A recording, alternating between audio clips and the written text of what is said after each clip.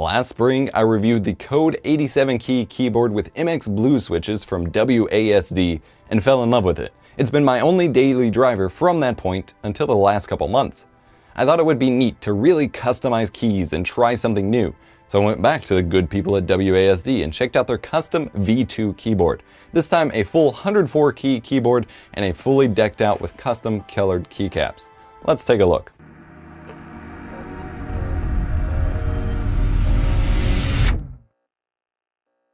I'm EposVox, here to make tech easier and more fun, here today with a new keyboard review.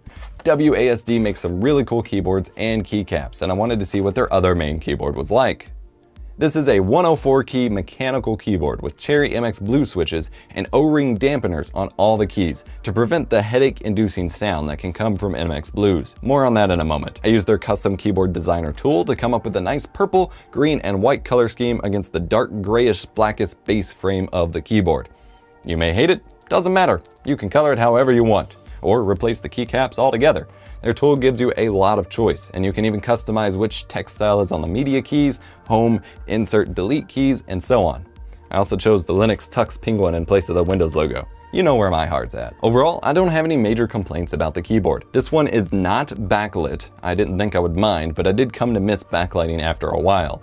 The caps lock, num lock, and scroll lock lights are all super tiny and hard to see, but that's part of the point. The whole keyboard is unbranded and distraction free. It's pretty nice.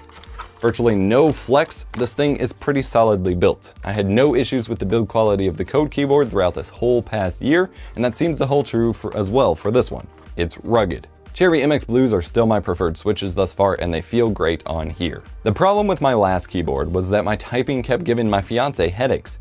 MX Blue keys are prone to bottoming out from heavy typers, which results in a very sharp sound from the plastic hitting the base. It's not pleasant. So to avoid this, I had them install O-rings on these keycaps.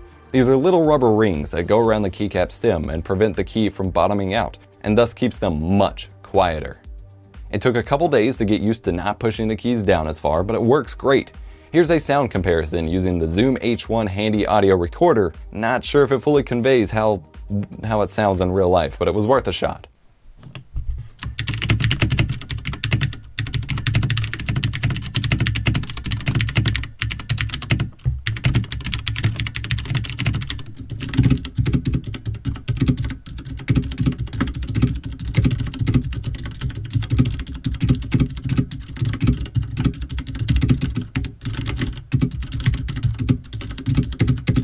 Of course, I can't imagine having to install O-rings on a full keycap set myself. That would be quite tedious. The bottom of the keyboard has great rubber gripping, even on the risers, and I'm always grateful that the USB cable is removable. This makes storing it much easier and makes it easier to run the right size cable to where you need it. Very important in a complicated setup like mine. Their flip switch system to change the keyboard to Dvorak, Mac compatible, and so on is also at the bottom, but I don't really mess with that. I did start to miss backlighting, but overall this is a fantastic keyboard. If you're looking for a serious working keyboard with minimal flair, but to survive as a workhorse for hardcore use, this may just be the keyboard for you. They have variants with all mechanical switches, different numbers of keys, 87, 104, 61, and even different plastics available for the keycaps. Or, if you already have a keycap set, you can just buy the bare bones board. Very options, such keyboard. I hope you enjoyed this review. If you did, smash the like button, get subscribed for more awesome tech videos. I'm EposVox, and I will see you next time.